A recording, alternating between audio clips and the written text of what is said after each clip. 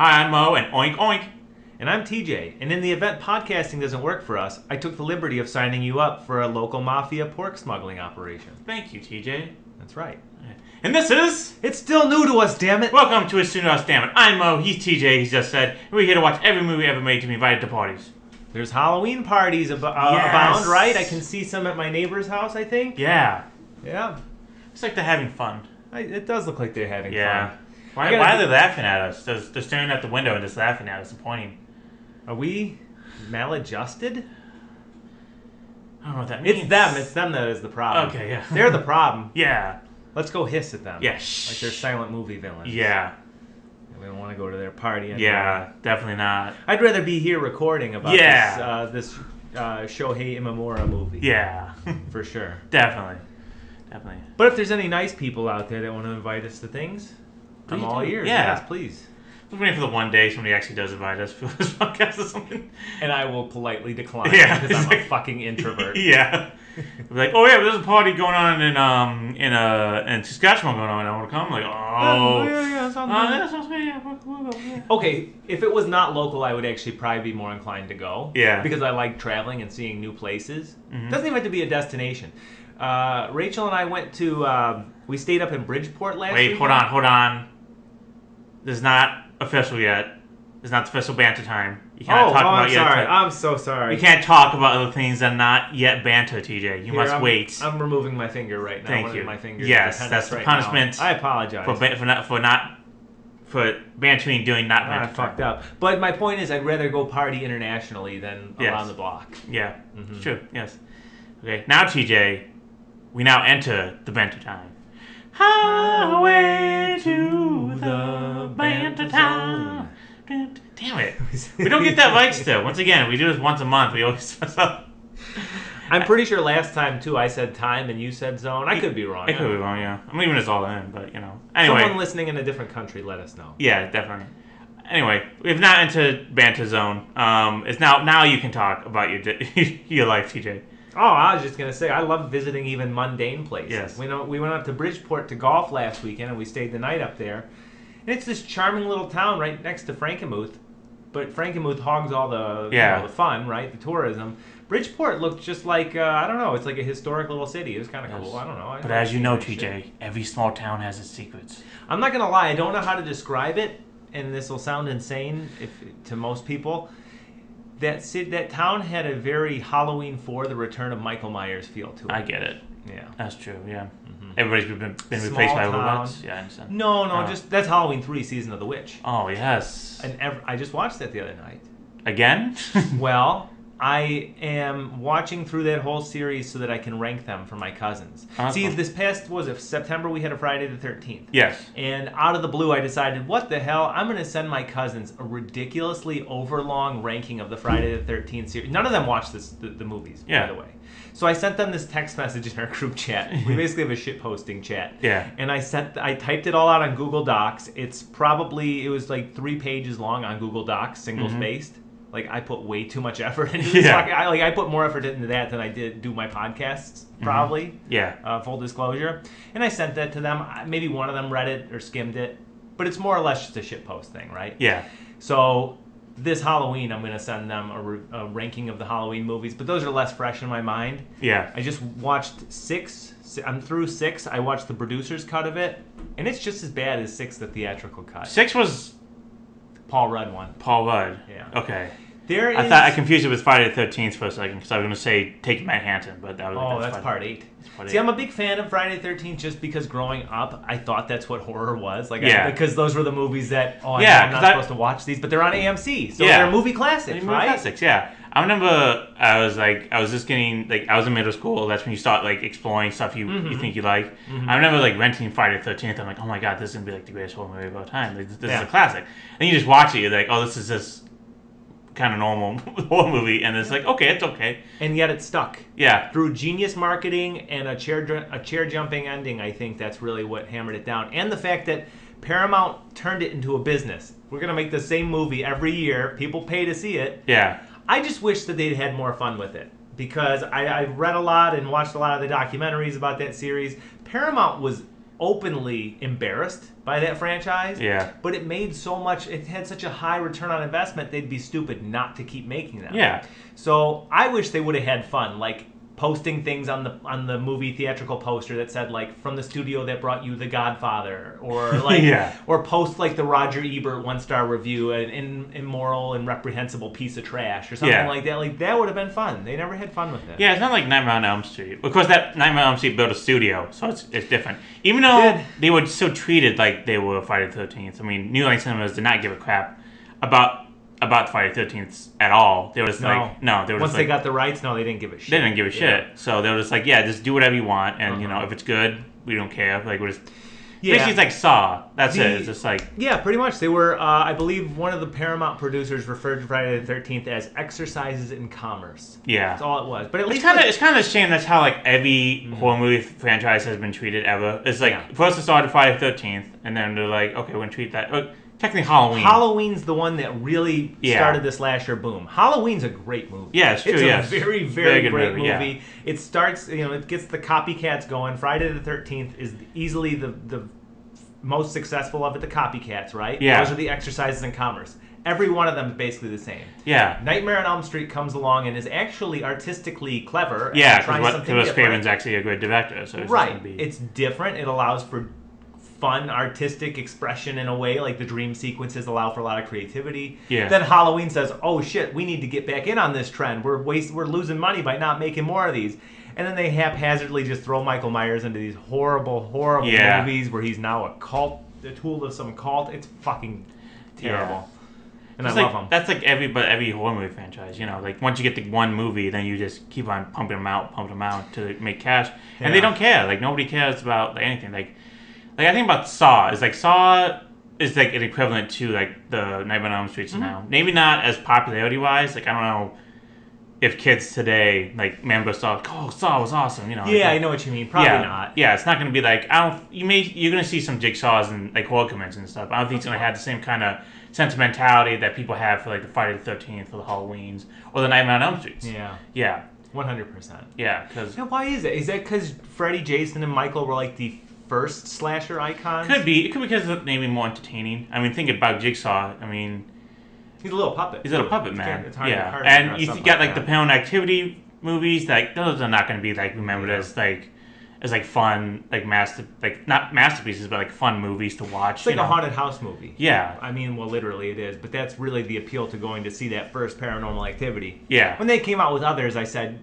didn't we say enough with the first? I didn't. Yeah, even it's not going to be as well remembered. I don't think. Like I think at least Saw I think will be, but I don't think like the Paranormal Activity movies are going to be. First Saw is well remembered. Yeah, I don't think they're going to be well remembered as like any other movie, like horror movie franchise. No, the Saw franchise became what Friday the 13th is. It's something that that teenagers are going to go to with their dates, and they're going to cuddle up on each other, whatever. Yeah.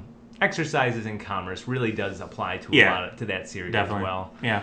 I wish that Halloween had been given the license to do what John Carpenter and Deborah Hill wanted to do, which was the anthology. Yeah. Because Halloween 3, as fucking stupid as it is in a lot of ways, I still love it because it tries something so bug nuts insane. Mm-hmm. But because they had done with Halloween 2 a direct sequel to the first one, they missed their opportunity at that point, right? So what have you been up to? Well, I watched The Fog recently. The John Carpenter's The Fog. Love The Fog. It's a great movie. It's just a very straightforward ghost movie, which is actually really great. It was actually like really short. I didn't expect it to be like, oh, it's just they just showed up and that's it. It's very refreshing. Yeah. Yeah, it's just a straightforward pirate ghost story. It's framed as a campfire tale. Yeah. Right? It's perfect. Yeah, definitely. Yeah. Love like Jamie Lee Curtis is in it. With Tom Atkins. Tom Atkins hooks up with a girl half his age. Yeah. And then while they're in bed, he asks, "So what's your name again?" That's my favorite part. Yeah. Yeah, no, I actually rewatched that too once you mentioned that you watched it. Yeah. I had some free time. I watched the Columbo where Jamie Lee Curtis is a waitress. That's right. I was like, oh, it's Jamie Lee Curtis. He's in the Columbo. That's not the same one that her mom's in, right? No, I don't think so. Okay. No, wait. Forgotten Lady or whatever? I think it was. Is it? I mean, that makes sense. I think it was because he was following somebody. I think it was, yeah. That would make sense. The one with her mom is that's a good one. Yeah. That's a good one. Definitely. Let's see. I went to the theaters and we watched Batman Mask of the Phantasm. Great movie. That's a Probably such a great movie. Probably my favorite Batman movie. It's probably objectively. I gotta watch The Dark Knight again, maybe, but it's so good. When Joker blows up the futuristic town and you just see him laugh, it's like he knows he won. Like no matter what, like he can die right now, but he knows like their lives will be miserable no matter what he does. So it's like the end of Seven. Yeah. The killer dies, but he won. He got what he wanted. Yeah. So doesn't matter. Spoiler alert to Seven. Yeah. And Mask of the Phantasm, but yeah, no, Mask of the Phantasm is fantastic. Yeah. It really. I love it because they're just like definitely Warner Brothers was like, can you just make a movie real quick about Batman? You know, just get us some tie-ins in, make some more toys or something like that, cheapo.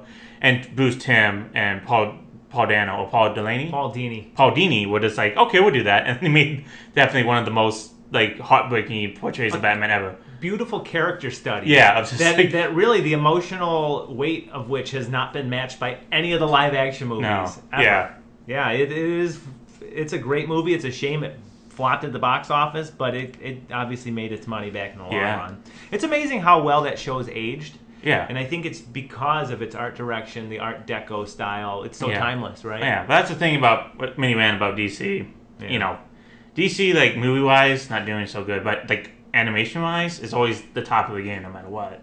Yeah. So because now they just did the new Batman, they did the Amazon Batman, which is actually really good. And then, the Harley Quinn in it is amazing. I love how they reintroduced the old Rogues Gallery in like different ways and stuff like that. Yeah, it's about time that they try something different. Yeah. Yeah, I like the new what is it, the Cape Crusader? Yeah, the Cape Crusader. I enjoyed that. Yeah. So yeah, you also got what's his name? Tim Gunn. He's releasing the James Gunn, sorry. Yeah. Yeah, he's releasing the Creature Commandos, which is going to come out soon, so that's going to be fun. Superman, the new Superman. Yeah. So that's going to be exciting. But yeah, DC needs some real help. The whole comic book movie industry right now needs help. They're going to keep animation-wise, like I think recently the DC animated movies have not been living up to the standard of them. You know, I haven't really seen them, but you know, I heard like they're not really living up to the hype that they were doing like in the mid-2000s and stuff like that. That was a golden era. You know what? Say what you will, they never have had their live-action ducks in a row for an expanded universe, DC, but their animated stuff was top-notch for probably a 15, 20-year stretch. True. It was so freaking good. Mm-hmm. Yeah. Anyway, I also watched The Substance, which is an amazing film. It's body horror to the max. I love it so much. Like, it looked intriguing. It beats Society out the door. If you don't know what Society is, TJ, it's a movie released in 1989. I've seen it. It's like no plot at all. It's fine. But the body horror in it is fantastic. It's some of the best body horror you ever see in cinema, definitely. And that like this kind of tops it, you know, because it has better story, better acting, better directing, and also so hard. Could this top Society as like a better body horror? As I'm talking about like makeup and prosthetics and stuff like that. I don't know, but it was. I think it does. It's just it's so good. I think Demi Moore deserves an Oscar nomination at least. Demi Moore deserves an Oscar nomination at least. It's just so good, so disgusting, and it's like this perfection. It looked great. Yeah. The trailers, it looked great. Mm-hmm. Go ahead. I was going to say, I watched the original Suspiria the other night. Oh, that's cool. I've had like 2 weeks with really light schoolwork, and I said, it's October, I'm going to watch a shitload of horror movies. I'm going to watch a lot. I've never been into Giallo. I've seen A Bay of Blood. That's the one I've seen. I believe it's called A Bay of Blood. Is that Argento or not Argento? I actually do not know, because it might be. Hold on, because... I watched Inferno, and Inferno's a good one, so... I think it is Dario Argento. Yeah, because that's the only Giallo director I mostly know. Yeah. No, Mario Bava. That's who that is. He directed Demon 2, right? That was him? Yeah, I think so. Yeah, because he was... Yeah, I think he directed Demon 2. Now, technically, Suspiria is not really a classic Giallo. You don't have the black-gloved killer and all the hallmarks of it. But have you ever seen the original Suspiria? Yeah, I've seen the original Suspiria. Beautiful movie. Yeah, definitely. Beautifully shot. I mean, it actually... I'm kicking myself for not seeing it earlier because I thought... I always said, like, you know... The Shining was so ahead of its time with how it films, how it kind of shows color and I don't know how it uses color within a horror movie. And I kind of saw that not done better, but just done first, obviously, in Suspiria. Both beautifully shot movies. Yeah. And I really enjoyed it. Oh no, he did not do Demon 2. I'm sorry. Is that what you said, Demon 2? Yeah, I thought it was Demons or Demons 2. Yeah. Unless the title is in Italian here and I can't find it. Either way, though, I've seen a Bay of Blood. That's cool. But no, I think... Was it Criterion that's got a whole bunch of Giallo movies? Yeah, they have a bunch of Giallo movies out right now and stuff like that. Yeah, they have a bunch of horror movie classics and stuff, so it's gonna be cool. It's badass. Definitely. Might watch a Hammer film if I have the time to. That's fun. Mm-hmm. Let's see, what else have I gotten into lately? I got into pop music. I'm a chaperone stan now. Is in popular yes, music? Yes, okay. Popular music, TJ. Okay. I'm a huge chaperone fan. I'm a stan. I don't know who that is, but I'm glad She's that pumping up the charts, TJ. I have heard of a Sabrina Carpenter. Yes. Yeah. Mm-hmm. That's about all I know about modern pop music, to be honest. Besides that, I've become a record... I got a record player, so I'm a cool guy now, and I own records. Yeah, absolutely. Definitely. I saw you have the whole Smiths discography now. That's how cool I am. That's pretty cool. I'm a cool guy, too. Although it's definitely not behavior of someone who wants to get invited to things. That's true, but I'm a cool guy now. Cool guys talk like this, and they own records. And they listen to the Smiths. And this is the Smiths. This is cool guys. That's right. That's right. Mm-hmm. Definitely. But wrestling happened, and a lot of wrestling happened. So let's talk about AEW. Wrestle Dream happened. It was amazing. It was actually really good. A lot of great matches. The ending, somewhat controversial. So Brian Danielson lost in a very quick way. Not quick way, I should say. The match lasted 27 minutes, but the ref stopped it as really fast. We didn't expect the ending to be that fast. And John Moxley decided to murder Brian Danielson by having his protege Wheeler Yuta put a plastic bag over his head. And then they oh my God. They pilmanized him with his neck. With the chair, yeah. Yeah. Nice. Yeah, so I think Brian Danielson's dead. Yeah, it's not good. It's a very sad ending. If you saw it in wrestling, it probably happened. Yeah, it probably happened, yeah. It's very sad. Everybody was not happy. Because everyone wanted Brian Danielson to go on top, but I don't think even Brian Danielson wanted to go on top. It was just it's over. This... I'm going to go down on my back just like every other wrestler has before me, and that's it. So, damn. Yeah. You think it's the end of him for real? Yeah. It's the end of his his full-time run at least. He may pop up once again, in a while, but he's not going to be on the road or stuff like that. Where does he rank in your mind among the pantheon of the greatest of all time? I think Brian Danielson, he may take the spot, one of the spots on the Mount Rushmore. He might have taken a spot. Because, if you ask any wrestling fan, it's probably Hulk Hogan, The Rock, Stone Cold, Ric Flair. Definitely mainstream, yeah. Mainstream, yeah. If you're going for, star power. Star power. I think, I'm not, would I say I'm the biggest, Brian Danielson fanboy? No, I haven't watched, a lot of his matches and stuff. But he's definitely one of the greatest wrestlers who've ever done it. He's up there with the Flairs. He's up there with the Hogans. He's up there with the Rock. He's up there with the Stone Colds. It doesn't matter if he hasn't reached the popularity of they have, but he's definitely one of them. If you were to do a Mount Rushmore of technical wrestling, would he be on there? Yeah, he'd be the first one. Okay. I mean, the award is really him. It's the Daniel Bryanson Technical Wrestler of the Year award. So yeah. Yeah, fair. That's him. Yeah. It also, I think, should be noted, although I haven't really followed him in AEW, that the guy was able to get so over in WWE, which is the star brand, right? Yeah. Where you do have guys like The Rock and Stone Cold were good wrestlers.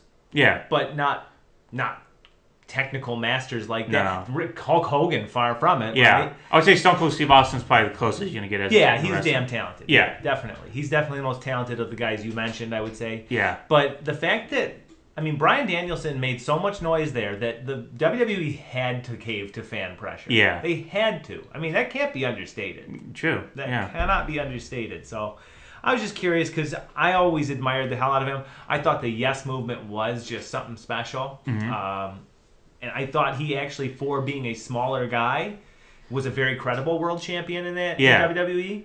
And Team Hell No was a lot of fun. Yeah. I still have my shirt he's the reason why, he's not one of the he's one of the reasons of, the best moments I remember from, when I returned to watch wrestling in college was Kofi Mania, and he was champion during that time, and he would face Kofi Kingston. Yeah. And he played the role perfectly because they just switched his WrestleMania. He told Kofi Kingston, like, you're not championship material.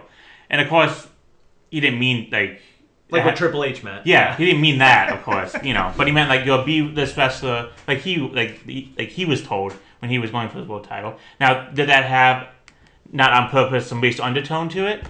Yeah, and he didn't mean it, but of course, like in storyline, like it's like a little bit, but yeah, there's no way you're gonna tell that story where a white guy says. I mean, there definitely was like a racial undertone, no matter what, like, even if they didn't want to or not, like it was going to be.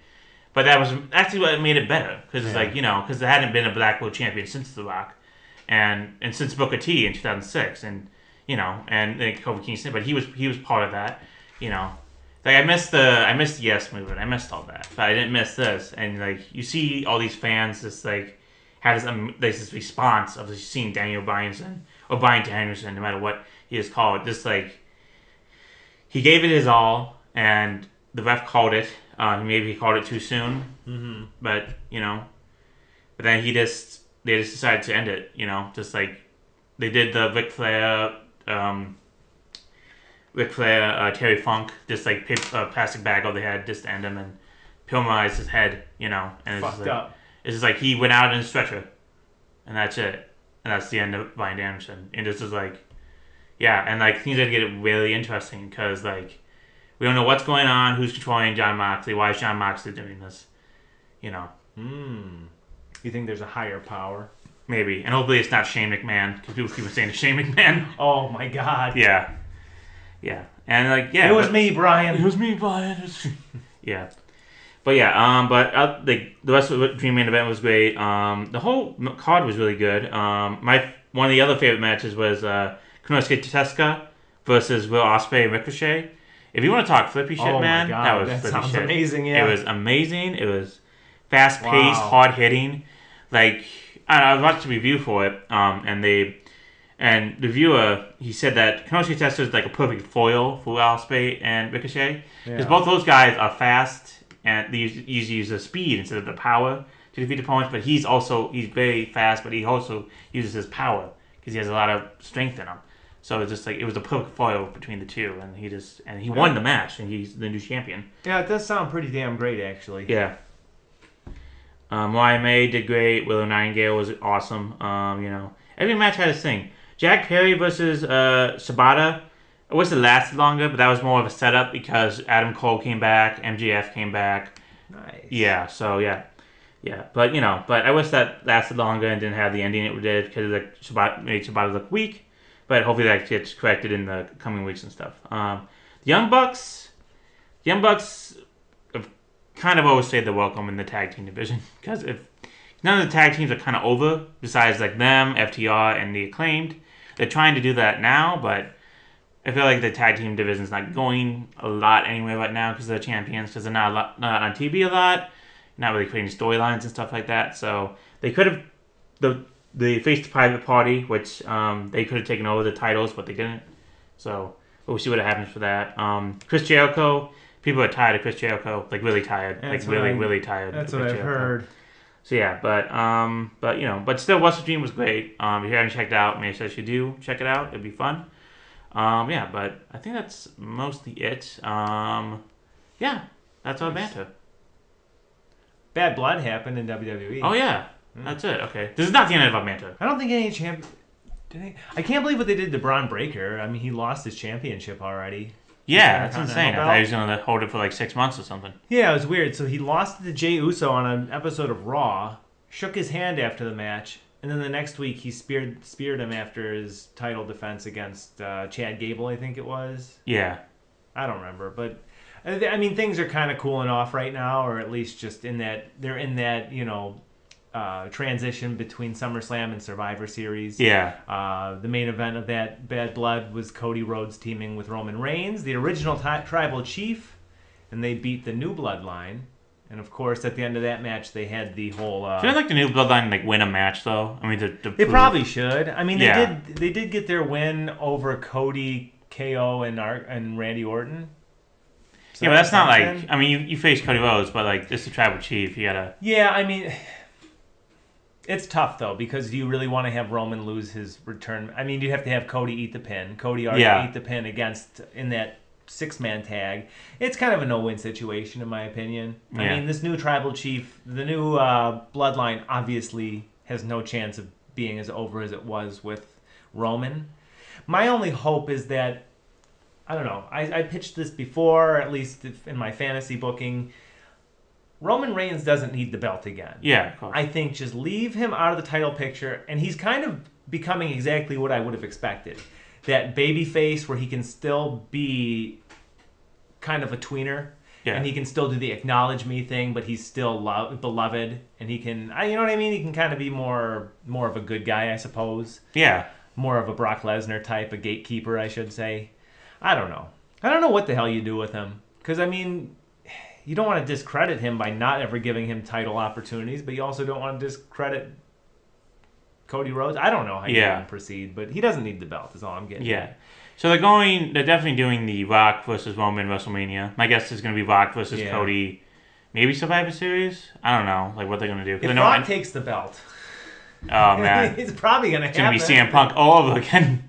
If Rock takes the belt, then I'll be a little upset. Yeah. Especially because now he actually has a business interest in this. Yeah. And I just think that's even lamer. Mm-hmm. You don't need this, dude. You don't need this. You are the highest paid star in Hollywood or whatever. You're old, man. I mean, I guess it's just how wrestling is, though. Yeah. I mean, Hogan came back and got his belt from Triple H, who was red hot, and then lost it the next month to Undertaker back in 2002, and wacky shit happens. But yeah, it probably will be Roman Rocket Undertaker, right? Or at WrestleMania, rather. Yeah. Definitely. I don't know. Yeah.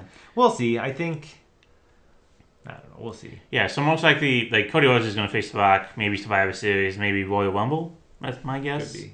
That would be straight up CM Punking.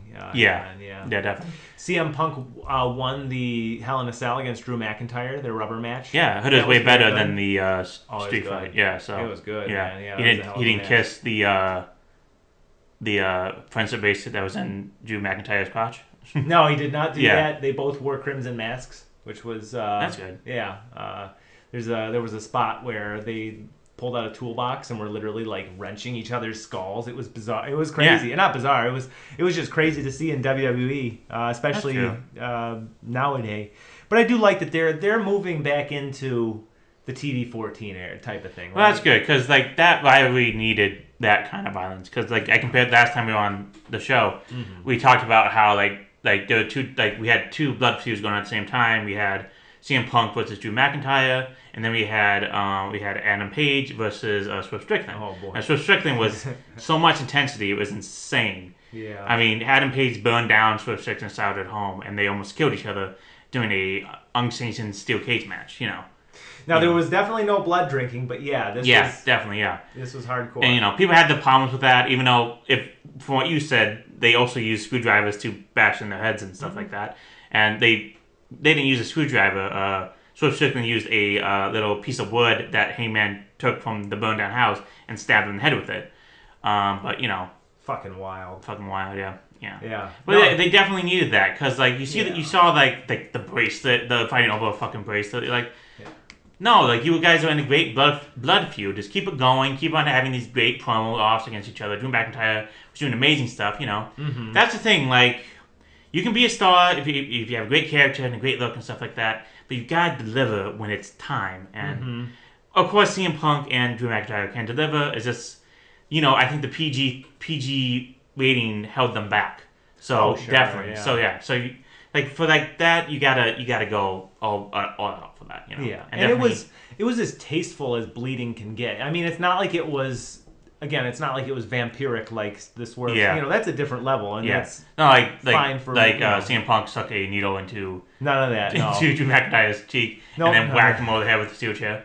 None of that, no. Yeah. It was just. But I'm still okay. It was well done.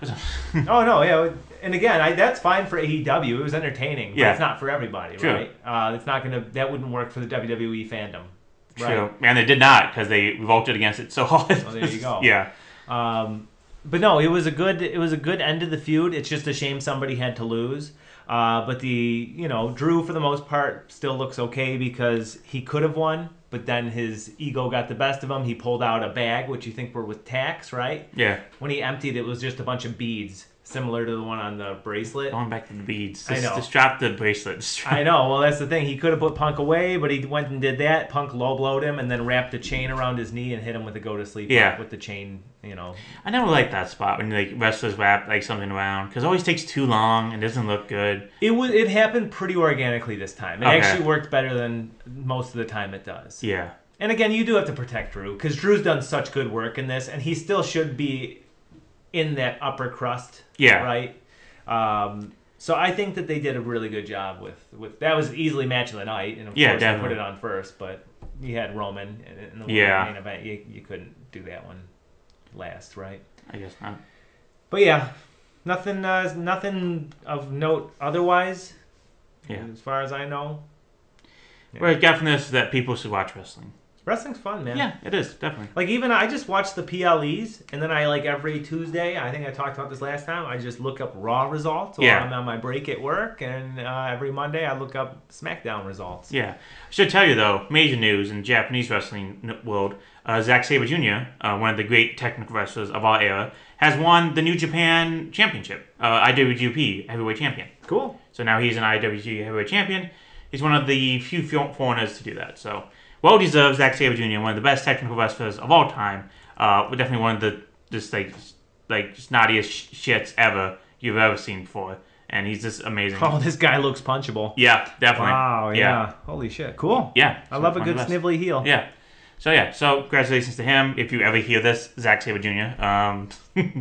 That would be amazing. That would be amazing if Zack Sabre Jr. Yeah.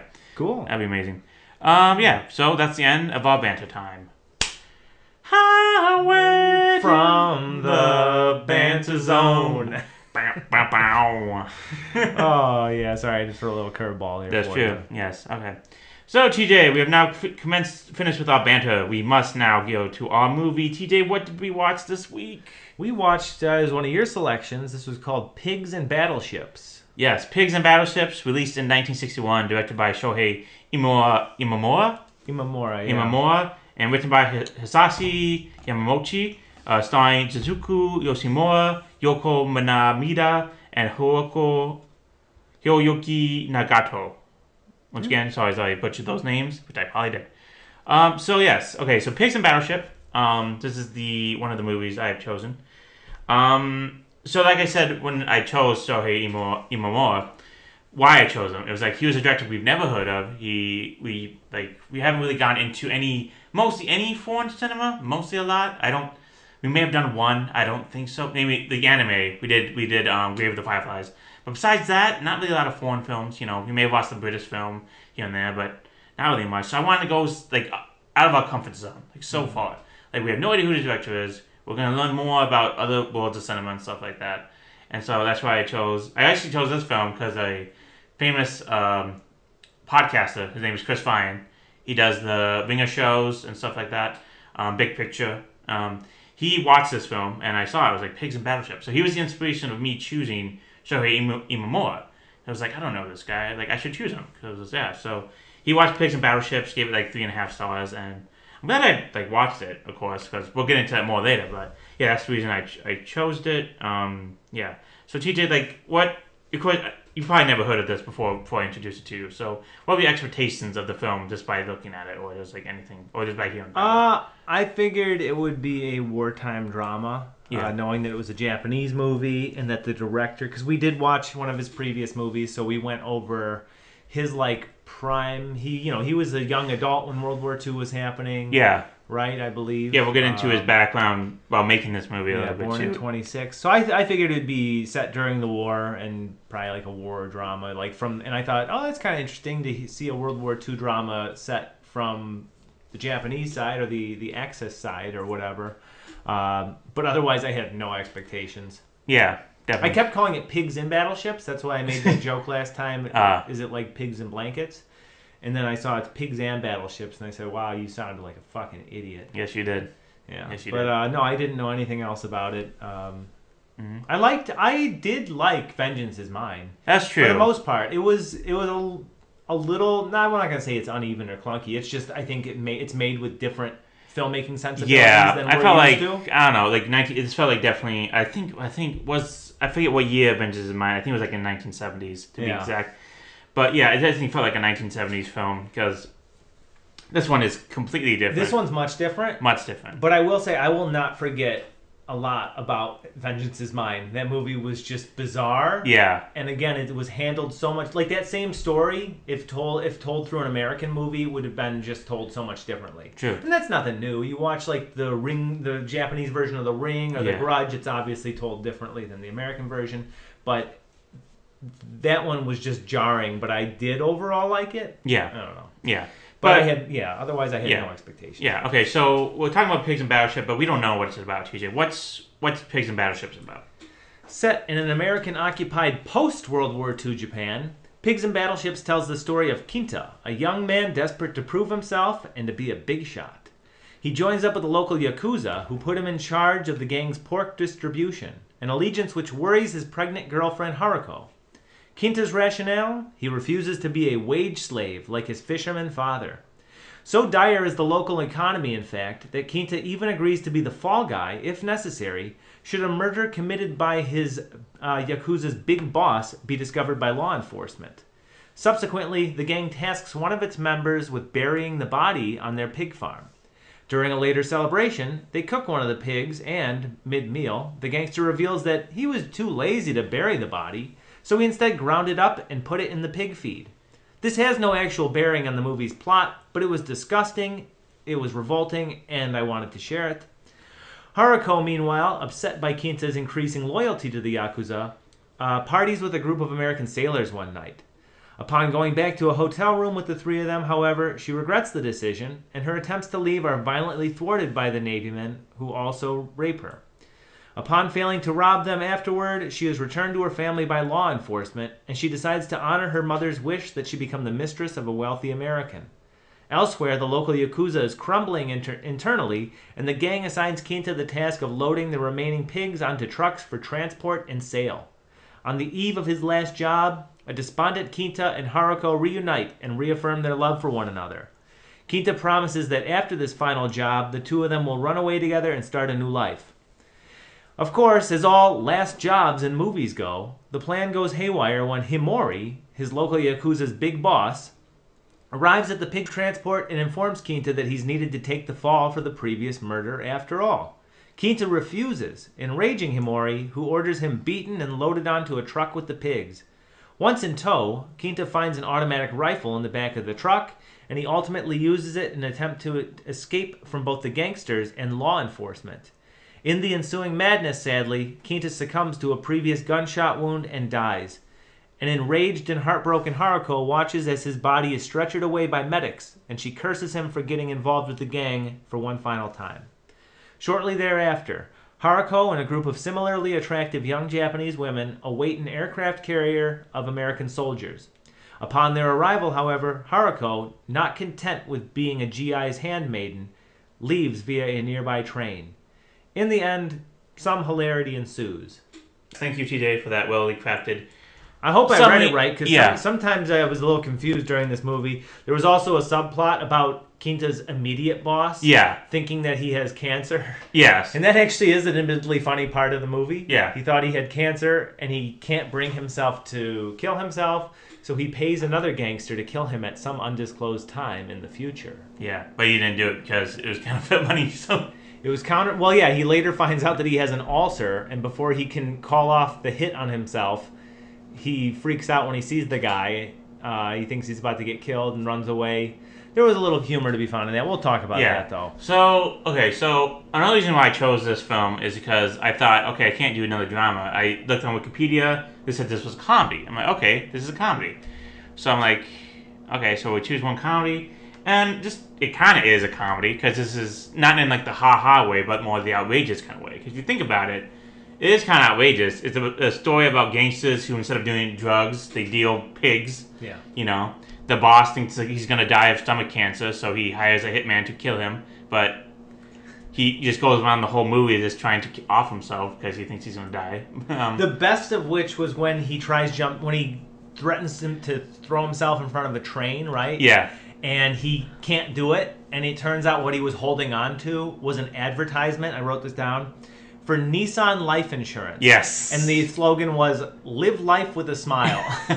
That made I me laughed audibly laugh. That was yeah, funny. that was great. Yeah. That was funny. Yeah. The thing about the gangsters, I don't know, they get Killer Man, but they're not like really tough, intimidating tough guys. They're just like neighborhood buffoons and absolutely and nutballs who just like became gangsters. The way with him from Soy Ima is that he wants to show the gritty side of Japan. You know, people always see like the very prideful, very like upstanding side of Japan in cinema and stuff like that. But he wants to show like the real Japan, the dirty Japan, and this is definitely a prime example of this. He shows, you know, what happened like during occupation of Japan during after World War II, or during the 1960s. Because my guess is that was probably like a base town, and you know soldiers are still coming by no matter what. So it probably is set in 1961, and you know soldiers just keep on coming. So they're trying to get them to sleep with any prostitute they can for money, maybe steal from them no matter what, you know, because they're just trying to make a quick dime off them.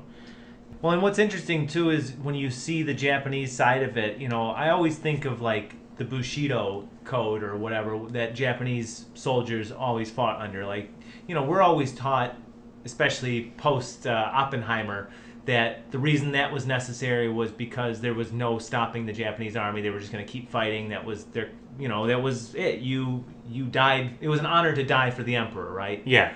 And to see maybe the ramifications of them actually having to surrender, something that Japanese plus the U.S. influence because we were over there for like 6 years, you know. Yeah. Is that when this takes place? Do you know offhand? So I looked it up because I read a review of it, and the guy said like the 16th year of like U.S. occupancy in Japan. Like we were there for 16 years, and then I found it. So we were there for 7 years after World War II, from 1945 to 1952. So that was the occupation. My guess is this movie is taking place in 1960. You know, my guess it's like a base town. You know, like it's, you know, like the U.S. Navy still goes there sometimes. You know, just to drop off and release some steam or something like that. You know, something like that. Clearly. So yeah, but you know, I think this is definitely like an influence of like our influence on Japan. The World War II effect of what you said, definitely, because you know when we watched Grave of the Fireflies, you know when the young boy in it, like he's like, no way, like the mighty Japanese military would never give up, and then the guy just pushed him off. A level of disillusionment, because having to live with that for 7 years or whatever, that would be because think about terrible. We bombed them. My guess the town they were in wasn't Nagasaki or Hiroshima. You know, it wasn't like that in this movie, but. You know, like, it definitely affected their economy. I mean, it was definitely a stress, and there's, like... Their national identity. Yeah. But definitely just shows, like, no, there was a different side to Japan that we think of, you know? Mm-hmm. That's what Imura wants. He wants to show, like, the real side of Japan, you know? Yeah. Like, what... It's the opposite of what we did in the 50s. Like, in the 50s, you remember, like, there was, like, the Hays Code. 1940 and 50s, there was Hays Code. Show America in this, like, bountiful light where we're all patriotic... We're all do-gooders. We're all swell people. We're all dang shucks, mister. You know, like we drink cherry sodas and go to hopscotch or whatever the fuck it was called. It's like, but Imamura was like, no, I'm gonna show like the real Japan. This is gonna be the real Japan. It's not gonna be like there's a guy named Ozu. He would make period pieces back then. He made Tokyo Story, which should have won the greatest films of all time. It would show like a very honorable family. You know, you know, the women cook, the men work, you know. It's like, it would be like us, but I'm not saying it was a bad thing, of course. But he would show like what we characterize as Japanese culture, definitely. But Imura was like, okay, yeah, there's that Japanese culture, but also something else going on, you know. Because he wants to show all sides of Japan. Like, he wanted to show the real underbelly of it all. Oh, sure. Yeah. And you're always going to have some kind of organized crime, no matter what. Yeah. You know, even if... And that's... You know, you mentioned how silly and absurd it is that it's pig smuggling. But I think a lot of times, like, whatever it is, you know, if there's a buck to be made, organized crime if you think about it, like, it was post-war Japan. My guess, meat was still hard to come by. That's what I'm guessing. So it's just like, yeah, pigs make a lot more sense because there's a lot of money in meat. People want... That's what somebody wants. Not really illegal, I'm guessing. So depends. I mean, maybe they're stealing the pigs or whatever. Yeah. But no, the whole point is, you know, we think of organized crime and we think about the the violent side of it, and obviously there is a violent side of this. But as silly as pig smuggling sounds, if there's a buck to be made, organized crime, if they can do it, they'll do it. That's the whole point. Yeah. I think like how Scorsese shows like when like mobsters, he shows like the fun side, and everybody loves the fun side, but then he shows like the dark side, and everybody just forgets about that and just focuses on that. But Imoa was just like, no, I'm just gonna show the idiots. They're not really smart. Yeah. It's kind of stupid what they do. It's just like. Well, and he shows how they indoctrinate people, too. Yeah. Young, influenceable people. Yeah, so Shohei, where he researched for this film, he actually was a black market hustler post-war. Nice. I don't know what exactly he did or what he hustled, but he was. He would actually hang out with gangsters in the streets and just hang out with them to see what they were doing, And like the gangsters would make fun of him because he was working hard but not earning enough money. So that goes into like this sense of pride that these people have for their work because they are like the pirates of the century. They're like, they're just like having freedom to do whatever they want. They're drinking, they're smoking, they're having sex with women, no matter what. They're just doing what they want to do, and that's the idea of freedom. And that's like something that maybe was oppressed during the Japanese reign of World War II. And once again, we're not really history majors on this, but so it's like we have freedom. We can drink whatever we want. We can have sex with whatever we want. We can smoke. We can get money quicker than anybody else by doing these things and not having to work hard at all. Yeah, you're not paying taxes on it. Yeah, exactly. Yeah. You have this pride that I'm beating the system. I'm my own man. Yeah. Yeah. In other ways, that's the way they see it, and that's their pride in it, and that's why Kinta is probably like this. And we wonder how come Kinta's just not quitting? Like his life shit. Like he has this pride, plus he also sees, and it's kind of a universal aspect of his character. He sees his dad as a fisherman. He's been a working class. He doesn't have much, and he works every single day, but has very little to actually show for it. Yeah. But he has pride knowing that he's not, he's not owned by anybody else. That's the funny thing. Quinta calls his dad a wage slave, but really Quinta's the one that's owned, so to speak, by somebody else. Yeah. Right? He's the one that, whether he knows it or not, he's being brainwashed, essentially. He's saying, hey, we're kind of like your family now, and, hey, the boss lost his temper. If you take the fall for him, we'll say it's self-defense. It's your first offense, 2 years, 2.5 years you'll do. That's it. And he's really the one that's selling his freedom. Yeah. If you look at it. It reminds me of like those stock bros. It's like, okay, I invested $25 million in this one stock. It's going to hit, bro. It's going to, what? I'm going to spend all this money. It's good, man. It's got it. And then like, shit hits the fan, and then they're broke, and it's like, fuck. Yeah. That's there definitely parallels to there. Yeah, definitely. That type of mindset as well. Yeah, so the character Kinta, he's definitely somewhat low. You can see why, what's the name of the female character? Hinako? Haruko. You can see why, like, he has some charm to him. I understand why she fell for him, but, it's definitely a different situation with the guy. He's not going to grow up, and, like, Haruko should have probably left him a long time ago, but she doesn't really have any options. I mean, it's just like, until like the very end at least, because like she works in a brothel, and she doesn't work in a brothel, I should say, but she works in a small time restaurant. Her mother, like you said, just like, why don't you just pimp yourself out to the Americans? Just like, just marry him, become his subservient wife forever, and like you'll be set for life. But of course, she doesn't want that. I mean, who really wants that? I mean, it's basically, you're just a subservient to a man all your life. Like, no, she wants to have an equal partnership, which she thinks she can see that with Quinta, yeah. With Quinta, yes. Yeah, no, she wants to be independent, really, which kind of maybe flies in the face. It's kind of a financial security versus, agency. Versus I'm my own person. Yeah. Whatever my circumstances are and how affluently I can afford to live, at least I am my own person. And again, that's kind of even a parallel with Quinta's dad.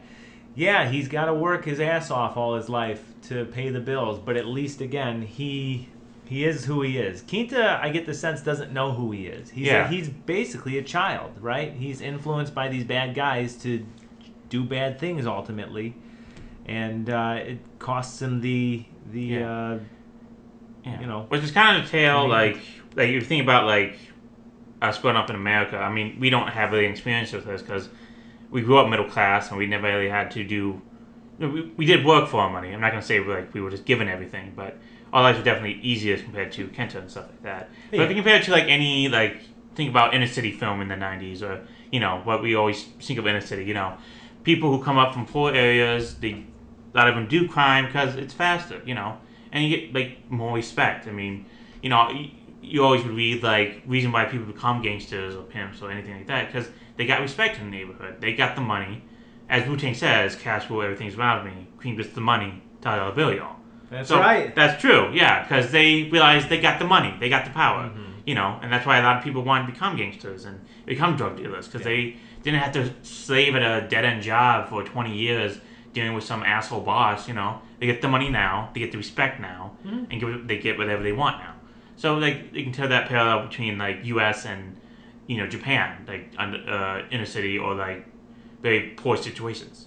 Hey, there's sometimes seems like there's a fine line between illegitimate businessmen and legitimate businessmen, right?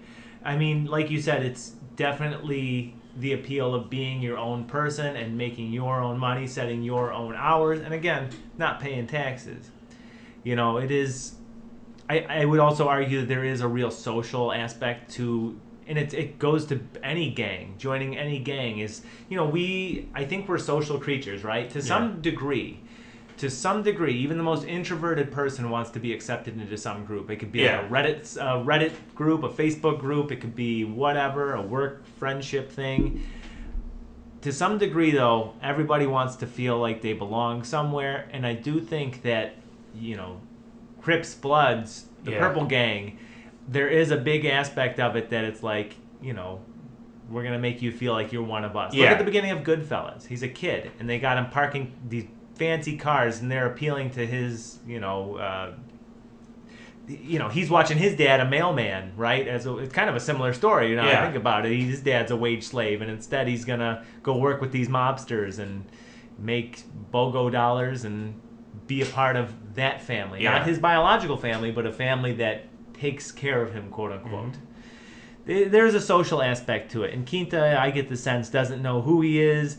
He has this woman who's crazy for him for some ungodly reason. They got pregnant, she had the abortion, and then but she's willing to start a family with him. It shows that. And all he'd have to do is be a working class, just find something steady, something legitimate. But of course, that goes in any father-son relationship. You don't want to be your father because, because I don't know, like Henry Hill, because you see this guy, he worked all his life. What do he got for? He lives in a shack down by the beach. But you see the top gangster, the guy who thinks he's gonna die of cancer. He lives in an apartment. He has a nice woman. Yeah. He has a good life. I mean, he's an idiot who thinks he's gonna die of stomach cancer, but still. Yeah. I think what it boils down to is we're all products of our environment and our formative years, right? Yeah. I had this conversation with my mom, and I'm not going to get political here, but she's very into this election, and she says, I don't understand why younger people are so flippant about politics. And I say, Mom, because think about it. If you're a first-time voter, you're just 18 now. What were your formative years? I mean, mine were the George W. Bush years. Same. If you grew up, someone growing up during the 60s or 70s or 80s will have a far different outlook than somebody that grew up post 9/11, right? Yeah. Just economic factors are so much differently. If you grew up in your youngest, most formative years were the economic collapse, you're going to have a different outlook on things, especially when, coupled with the internet and social media, and just people communicate differently now. Yeah. And I said it's just a cultural difference. If Quinta is, what do you think, 20 in this movie? I guess 20, 22, something like that, 21. If your formative years are those disillusioned ones where you're like, oh yeah, the government gave up on this, why should I respect any establishment? Yeah. Then it makes perfect sense why he's rejecting the traditional way of life, the working and working at a factory, Correct. Yeah. So I think that's really what it boils down to. He's a product of his environment, and he's also probably just a little naturally immature as well. Some people are. Yeah, true. I know I am. Yeah. But, So we see that in the Quinta character. Let's see. We do have I did find one character interesting. That's the head gangster's brother, who definitely lives a very straight life. When he visited in the hospital? Yeah. Yes. Yeah. So he lives a normal life, and he seems very happy and like well adjusted, and it's like, yeah, I work for a living, but I don't have to deal with this shit. I don't have to deal with like pigs. You know, I don't have to deal with, you know, I don't have to deal with trying to almost getting murdered or something like that, or getting murdered. You know. So, yeah. Yeah, I think that's... So that shows, like, the opposite side of what Kinta could have. Like, sure, he could live a boring life, but he'll have protection, and he'll have, like, he could be happy with his girlfriend. I think it's almost like you have to reset your perspective from time to time. Money is not everything. Yeah. Money is not something that you can take with you when you go, and sometimes just the peace of mind that comes with not having to look over your shoulder the rest of your life because you've joined a gang, sometimes that's invaluable. That's how I'd look at it. Yeah. And I think that's kind of what that character is meant to do, is show what Kinta could be if he just straightened up now and just kind of reevaluated his outlook on things. Nobody wants to work for a living. Yeah. Nobody. But that's where you find happiness in what you can control. Yeah. Definitely. That's my advice anyway. Definitely. Or my look on it. Yeah. Let's talk about the comedy aspect of this, because once again, in like Wikipedia, it is a comedy. So... this is definitely a melodrama. We could edit it. We can edit it? We could edit it. We could edit it. That's true. We could edit it right now. That is true. Yeah. But it's definitely... this is a post-war melodrama. It's now a kaiju film. Oh, really? Okay. So it's now a kaiju film. But yeah, it's definitely a post-war melodrama mixed with absurd ideas. So in the original plan, Shohei wanted 1,500 pigs. He only got 400 because of budget issues. So if you think about it, because like... the climax of this film, it's insane. He got beaten up by the gangsters that tricked him into giving him the pigs, and now he's begging for his life because you can still. Cause, once again, it's also funny because the gangsters made a deal with each other. They're like, we'll split it 60-40, and I was like, okay, but he's still got to go. Yeah. And so he's just like, you got to take the fall, or they're gonna kill him. And Kinta's just like, I had enough of this. And he tries to shoot the gun, but he can't do it. Like, this is not like a manly moment, like a moment. Like, this is the moment he realizes, like, I'm not become a stepping stone anymore. But it's not like in a great way. Like, he's not like beating up the guys like right away or anything like that. He's trying to shoot a gun. He doesn't know how to work it. He's not Tony Montana. He's not Tony Montana. He's trying to work it. It throws it on the ground. It goes off everywhere. That was funny. Yeah. Especially when they realize, hey, this guy doesn't know what he's doing, and they slowly start creeping toward him. But he's still got the gun. It's like, and he finds out how to work it somewhat, but he still can't handle it. So he's just firing everywhere. He's just shooting downtown. I think that the humor in this movie actually was pretty appropriate, and it's a type of humor like you alluded to earlier. It's not a laugh out loud thing. It's not a joke fest by any means. No. It's kind of humor that would be found in real life if these situations were happening. Like if an immature young kid got, mixed up with this gang, and then he's totally not violent by nature, and then he's trying to get away first time he's ever holding a gun, and he can't figure it out. Yeah, that is something that I could see happening in a real situation, and it actually works. Yeah, it's pretty funny. And because of the pigs, that's what makes it more hilarious. It's absurd. Absurd. Huge. Like his major moment. His major triumph is like, I'm gonna release all these pigs onto the street, and he does that. He releases 400 pigs onto the street, and what happens to the bad guys? They got trampled. They got trampled by pigs. Yeah. Yeah. They were running away from pigs. I'm like, why are they running away from these pigs? Can't they just step over them or something? No, I guess these pigs have a vendetta against these guys. I guess so. So they're going to scratch their eyes out. It's like when the boat's filling with water and they're trying to get away from sharks or something, and the floor is lava, but they couldn't do it, so they collapsed, and the pigs just got them. Yeah, it was. And it was funny. like, this is ridiculous. And then, it just shows these guys are not smart, they're stupid, and Kenta should just give up, but he doesn't realize that because he still sees them as. That's the moment. I think that's the moment he realizes that they're stupid. That these guys aren't smart.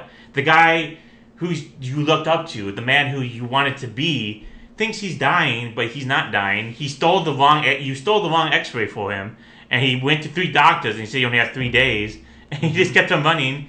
He always tried to kill himself. He was too coward to do that, but I shouldn't say too coward to do that, but he was too afraid to do that. He hired a guy. He gave him counterfeit money, and he still thinks he's gonna die.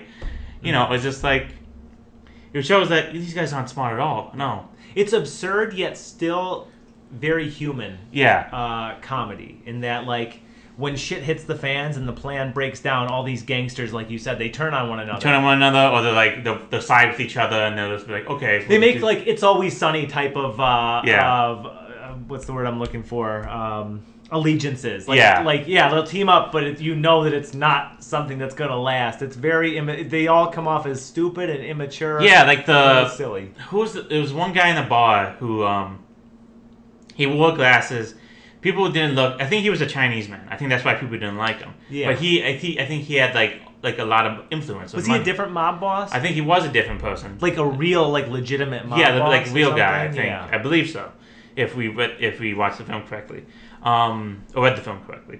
But he was just like, these guys are idiots. Like, they're stupid. Yeah. Like, they're gonna spend so much money on feed and stuff like that. They're not gonna make any money. Like, he already knows this. Yeah. But he'll help him out. I don't know, because maybe he finds it. I don't know, because he feels like it's gonna be something out of me. Because he's gonna get like $1 million because he's gonna help these guys. Mm-hmm. But he's an actual illegitimate businessman. Yeah. Like, he's an actual competent gangster. Yeah. Right. That I think is humorous. Yeah. I mean, hell, you look at the guy who was supposed to bury the pig, and he straight up says, I was too lazy to. So I just boiled the body and put it in the pig feed. While they're all eating the pig. Yeah, they're all eating a pig. Oh, God, that was so gross. It was so gross. But that was funny. I mean, like... Yeah. And the fact that they don't immediately murder this guy shows that these guys are not Martin Scorsese gangsters. These guys are buffoons. Yeah. Who are admittedly trying to make the best of a bad economy, but are just not competent enough to do it, well, nor are they interested in being... doing it legitimately, I guess. Yeah, definitely. Yeah. No, I thought the humor, I didn't have an issue with it. No, definitely. I just want to talk about it because, we think of it as a comedy, but this is definitely a drama. This is about two souls who want to be together, but one's too immature to realize that he should just stop what he's doing and be with the woman he loves. And telling you the I guess... It's funny. I didn't think of it as a comedy. I knew there were comedic elements. Yeah. I'm saying it's a comedy because on the website they say comedy. So it's just like, you would think but really it's more absurdity than haha. Yeah. So yeah, I was almost going to compare it to Goodfellas because there are scenes in Goodfellas, just because we've been talking about Scorsese, there are scenes in Goodfellas that genuinely make me laugh. Yeah. At least the first half of the movie. Or like Boogie Nights or something like that. Would you call Boogie Nights a comedy? No, but it definitely has like humorous moments in it. And this is it's kind of like those movies. Kind of like that. The only thing that I think might push it toward comedy is the boss's ulcer mix-up. Yeah. And just him literally trying to kill him. It is so absurdist. Yeah. And yeah, I don't know. It's interesting. It really walks the line there. Yeah, definitely. Yeah. But I did like the comedic elements. Yeah, actually, I did. Definitely. And the dramatic elements were great too. I mean, it's sad. Like, he died. Like, Kenta died, and he's not going to be able to. After he finally matured. After he finally got it. But maybe we all see that it's coming because it's like, I think ever seen Menace to Society? Mm-hmm. Ever seen that? Okay, so in the movie, the main character, he's too far deep. He's done too much shit, and he's about to live a good life. He's gonna go out with the girl he loves, with her son, go to Atlanta, find a job, get away from all this gangster shit, Mm-hmm. But unfortunately, he's too deep in, and he got, as you know, as spoilers for Menace to Society, he got shot. Yeah. Yeah, he got taken down in a drive-by because he fucked up too much. He impregnated a girl, and I don't know who the brother decided, hey, I'm gonna kill this guy instead of force him to raise the child. So now the child doesn't have a kid, so he's stupid too. So it's just like everybody it's fucked up. So no matter what, so like the main character in Menace to Society, he's too far deep. Like, he got his revenge, I guess, on everybody, but on the outcome of that revenge, he got shot and he died in a toilet. He died the way Elvis Presley died. Yeah, he did. No, you're absolutely right. He played the fool and he died a fool's death. It's probably because it's the year 2024, and anytime you hear two characters say, you know what, this is my last job, and then I'm going to go straight, you know how it's going to go. Definitely. And it is genuinely sad at that point, because she finally reached him. She finally got through to him. He finally realized that this is not a life to live. The mafia terrifies me. Organized crime terrifies me because, yeah, you can make good money, but once you're in, you're in. Yeah. And there's no getting out. No. They say there's two ways out, right? Either jail or you're going to end up dead. You don't really retire. Yeah. So, yeah, I did. It was predictable that he was going to die or at least face some grave danger. Sucked when it happened. What'd you think of her cursing at him as he was stretchered out?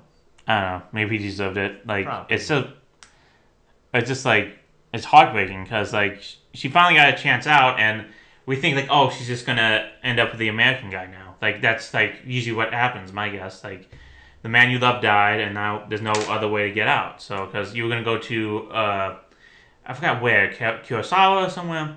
And not Kurosawa, that's the director of... It's not Kurosawa. Not Kurosawa, but you're going to go somewhere else in Japan. And your uncle was going to hook you up with a job, you're going to live a nice, comfortable life. Kawasaki. Kawasaki, yes. Go to Kawasaki, work in a factory, live a nice, comfortable life. And, you know, that's gone for her now. It's like the end of Chinatown, you know? Like when the bad guy takes his daughter or his niece, I forget. Both. It's like, that's the end now. Like, she's going to be... sexually abused by this man for that. Like, and you think that now she's just gonna have to marry American.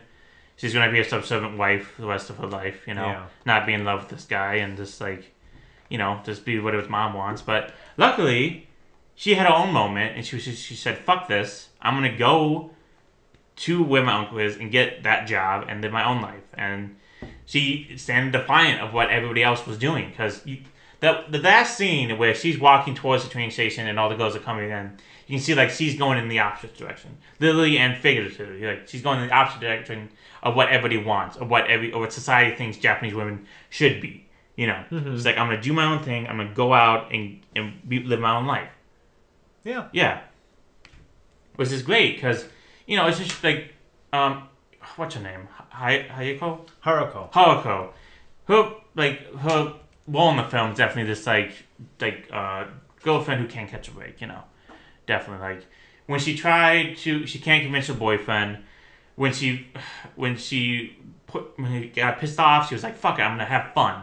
Because she wasn't allowed to have fun. She always had to work and do that stuff. Oh yeah. And unfortunately, the circumstances after she tried to have fun, it was just terrible. She got raped by 3 U.S. sailors who just kept on singing stupid songs all the time, and and then they were joking and laughing about it in the shower. And now she's like, she keeps on thinking like, "Oh, I'm just stuck in this life. I gotta get out of here." Like she tried to rob the sailors, it didn't work out, and she's still stuck. But she had that last bit of hope. But but somehow she still got the guts inside her to just be like, "Fuck this! I'm still gonna go," because I'm not gonna be a servant to this man anymore. Like I'm not gonna be what society thinks I will be, just a puppet for sex and to be a cook, Yeah.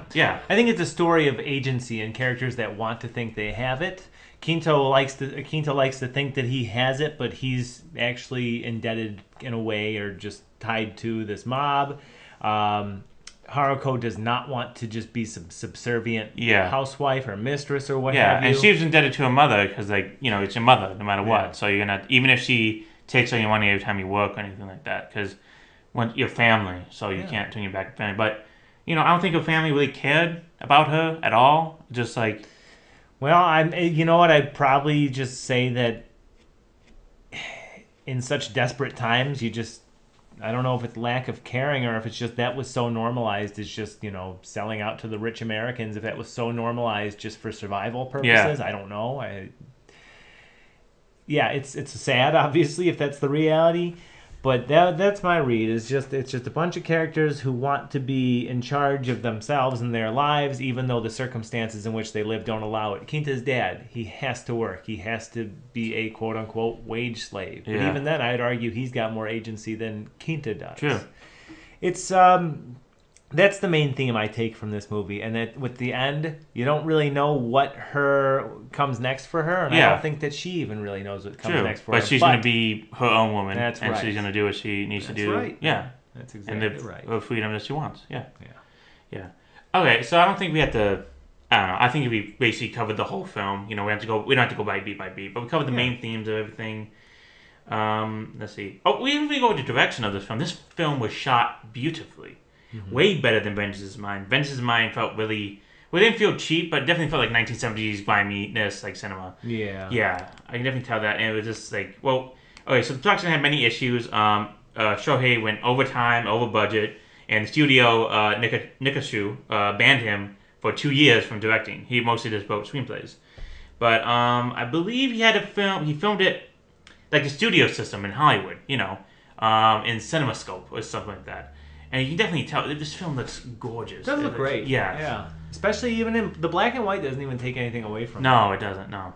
Yeah. And the streets look like the set designs look amazing. I love the dirtiness, how it looks, and like you can definitely tell this is a cheapo tourist trap, or this is definitely He's like you got neon everywhere, and it's great. But this is definitely great. But if that's it, I guess we're going to our final thoughts now. Definitely. Sure. Yeah. So TJ, what's your final opinion on this film? Overall, I enjoyed this movie. I do think, again, part of my not being too familiar with Japanese filmmaking at this time, some of the transitions were a little abrupt, for my movie sensibilities. But all in all, I was able to follow things pretty well. I thought it told an interesting story, even if it ended up being a little predictable. I was pleased by the humor, which I didn't really expect to be a part of the movie. I thought that it worked pretty well. I thought it was well acted, obviously well directed and photographed or whatever. All in all, I'd say it was a damn solid movie. I would probably give it a 4 out of 6. I think that the theme of finding agency, in just playing with whatever hand you're dealt, whatever economic circumstances that you live in, or just whatever social situations you might find yourself in. I think those are fairly universal themes, and even the fact that some characters handle them very poorly, that is also universal. We're all human, right? We all make mistakes, and sometimes it can be funny. The consequences of it can be a little funny. Sometimes they can be very harmful. Sometimes they can be traumatic. But at the end of the day, if you're able to shift your mindset, and if you need to, in an appropriate way, find happiness in what you can control in life, and you will find self-assuredness. Yeah. And I think those are pretty much all universal, no matter where you're from or what time you're living in. Yeah. So I give it a 4 out of 6. I thought it was a dang solid movie. I enjoyed it. Not sure if I'll ever rewatch it, but dang solid. Yeah. And I'd recommend it if you want to try something different. Yeah, definitely. I agree with a lot of your opinions, definitely. I had no idea what this movie was going to be, and I think I like this more than Vengeance Is Mine. Definitely I think just from the look of it, I mean, you can tell, I forget the budget of Vengeance Is Mine, but I don't know if it's higher or not, but it definitely tells this is more of a studio film than what Vengeance Is Mine was. It's just a totally different tale, and of course, because it's a different movie, but, I agree with a lot of what you said. I found the absurdity great, I found the acting to be really good, especially Kenta and Haruko. Mm-hmm. Yeah.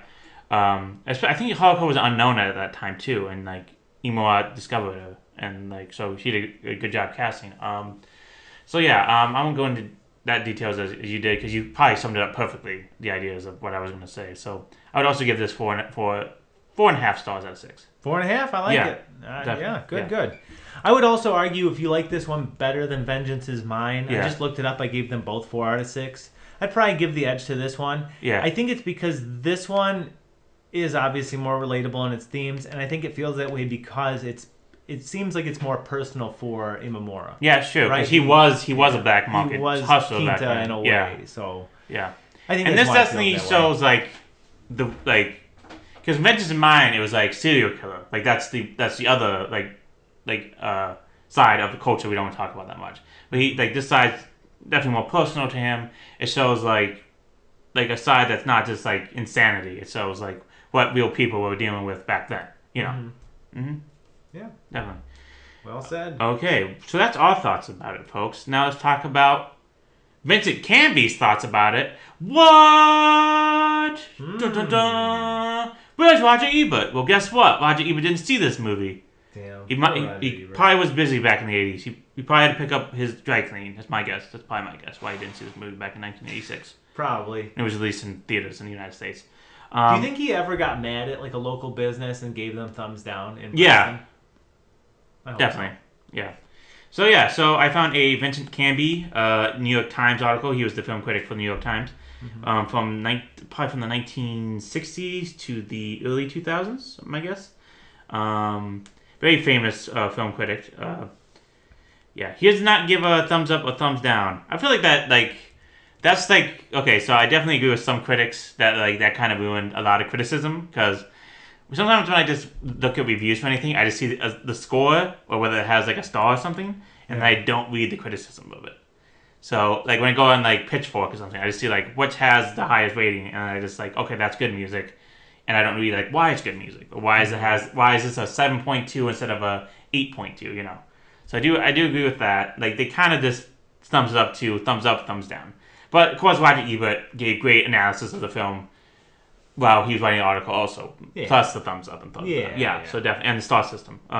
Vincent Cameron did not really have a star system. I don't believe so. I didn't really dive deep into it. But his review is actually really, really great, and I agree with a lot of it. He starts it by saying this film is a vivid panorama of small-time hoods, hustlers, whores, influenced peddlers, and kickback artists, all behaving with the manic intensity of Keystone Cops. I don't know what the fuck a Keystone Cop is. I don't either, but I love that syntax there. It was phenomenal. Yeah, and from time to time, I end up dead. He said, go on to say about the direction of this film, photographed in a beautiful black and white, ultra widescreen. He calls it Nikashu-scope, which I guess means it's a joke on CinemaScope, you know. It's definitely, because it's filmed like a smooth, glossy picture in Hollywood in the 1950s, he says, which suits perfectly with the culture class, with the score. Keystone Cops, by the way? Yeah. There was a really old slapstick comedy series about a bunch of goofy cops. Oh, that makes sense. That makes sense, yeah. Anyway, he goes on to say, with a section of Jisuko Yoshimura, who played Haruko, with kind of delicate authority, the ultimate provides the film with its points. All actors fiercely overstate their emotions, of course, because this is a slapstick. This is because he compares Keystone to cops. It's right. It's a slapstick outrageousness. It's just stupidity over stupidity. He says that this makes possible Mr. Imamura's spectacular stage climactic sequence between the showdown between two rival gangsters, of course. It's brutal, but it's also funny and absurd as a cartoon. Because it is. Because it's about pigs running amok through the city and trampling people. Right. Yeah. It is pretty damn goofy. Yeah. He says Pigs and Battleships is no more or less anti-American than it is anti-Japanese. It works with a singularity, intelligent filmmaker who persists in taking a long, satirical look in the view of things. Akira Kurosawa and Yusujiro Ozu both made films about post-war Japan, where pervasive American presence throughout the film, although always remains something unidentified that's just off screen. So they don't really show the American side of Japan that was influenced by us. So yeah, they just show the Japanese side. They don't show like how America influenced them, or like what effect the Americans had on Japanese culture. In a most un-Japanese sort of way, Mr. Imamura deals with the situation directly. Pigs and Battleships is professionally impolite. Which is true, because like we think of Japanese society, we think prideful, respectful, polite, you know. But nobody's polite in this film. They all want money. True. They're all dirty. They're all stupid. They're all like, yeah. It's an American influence. Yeah. I'm just kidding. I didn't. Yeah, definitely. Well, technically in the review, like, yeah, it is the American influence. I think that's probably the joke. Yeah. That's pretty funny, actually. Yeah, so I agree with a lot of what he says. Like that. Yeah. So maybe now it's can be time, huh? Can be time. Can be time. Can be time. Can be time. Can be time. Can be time. Can be time. I think like Ebert and Canby is fighting out right now and having like, no, it's Ebert time. No, it's Canby probably. time. Yeah. That's probably all that they have to do in heaven right now. Yeah. Just fight each other. Listen to us. Yeah, probably. Let's go Letterboxd. It's got a 3.9 stars, almost 4. Is it out of 4? It's out of 5, I believe. Okay. Yes, because you can go. That's still damn respectable. The highest you can go is 5. Yeah, I think the highest I've ever seen is 4.5, and that was for Grave of the Fireflies. I gotta update my letterbox. Yeah. Baltazar gave it 4 stars. There's certainly a lot of pigs and Americans in this movie. And Myth of Sisyphus said 4 stars. Befitting betrayal of society, pigs, and warships. Which really, we don't see a lot of battleships in this movie. You don't, just at the end. Yeah. It's kind of misleading. A lot of pigs, no battleships. Yeah. I was kind of hoping the pigs would ride a battleship. Yeah, that'd be cool. Yeah. That would have been fun. Yeah. So that's the World and Canby's review of this film. Rewards. Awards. No. Awards. Awards. We're going to the awards section of this little podcast. This was not nominated at all for any Oscar, not foreign film. This won the Blue Ribbon Award, which is a reward for... It's mostly given out by movie critics and writers. So this was chosen by every movie critic and writer in Japan to be the best film of 1961. Wow, that's fantastic. So it won the Blue Ribbon Award for 1961 for best film. It's pretty badass. It wasn't nominated for best foreign film during that year's Oscar, which would be 1961. So nominees were Through a Glass Darkly, Sweden, Harry and the Butler, Denmark, Immortal Love, Japan, The Important Man, Mexico, and Placido, Spain. So and the winner was Through a Glass Darkly. Best films of that year was West Side Story, Fanny, The Guns of Navarone, The Hustler, and Judgment at Nuremberg. So really good movie year, 1961. Dang, yeah. Really good movie year. Yeah, those are good. That's a good year. Very good year for movies. Top 10 films in 1961, 101 Dalmatians, West Side Story, The Guns of Navarone, El Cid, The Absent-Minded Professor, starring our very own Jerry Lewis. Who we've got to watch that film. It's so close. It's so close to being out. What's it called again? The Day the Clown Cried. So close to get that being released. There's nothing he can do about it either. Yeah. Jerry Lewis. He can't do anything about it, and we're going to watch it, and we'd have a special episode about it. Yeah. Number 6 was The Parent Trap. Number 7, La Dolce Vita. Number 8, Level Come Back. Number 9, Gone with the Wind. Still killing it after 30 years. That's incredible. Yep, the re-release is still going. Do you think at that point it reached like Rocky Horror phase where people would go and then like recite things like? I don't know, but it was a hit. I mean, in 1939 they would sell out like it. It was in the year for like it was in the theaters for like 2 or 3 years after. Still. That's incredible. Yeah. Really. So after like this is not the first time it's been released. I think like every 10 years they re-release Gone with the Wind. Even now, I think now they still show it. Maybe in the hot houses and maybe in AMC. I mean, I don't think it's gonna have the same financial impact that it would have in like the 1960s or 70s or something like that, or 80s. Yeah. But, it's still going to be released every 10 years because, either whether it's a good thing or a bad thing, Gone with the Wind is in all film culture, no matter what, because... Yeah. I mean, in some ways it was the first film blockbuster. It's definitely the most cultural film that's been released in America in the past 100 years. I mean, it still sees influence to today, And plus also its historical significance of it, showing racism in the South and how, this debate of like how it showed racism in the South and stuff like that. Definitely. Kind of like D.W. Griffith with Birth of a Nation. Yeah. The first film ever made, unfortunately, was made by a racist who was friends with the Ku Klux Klan. It's like that. It's it's one of those things we have to carry. Right. It's culturally significant. Yeah. No matter what. Historically significant. Yeah. And number 10 was King of Kings. Yes. So yeah. So that was mostly it. Yeah, that's it. That was the film Pigs and Battleships. We gave our final opinions and everything. And now, we don't really have an ending game for it, unfortunately. I don't have a game. Yeah. But if there's no other business to attend to, I do have something. Okay. It was your birthday last week. It was. I was out of town. In which no one came and I was alone. Lame TJ. I had previous engagements in Bridgeport, as I mentioned. And by that I mean a tea time. Yes.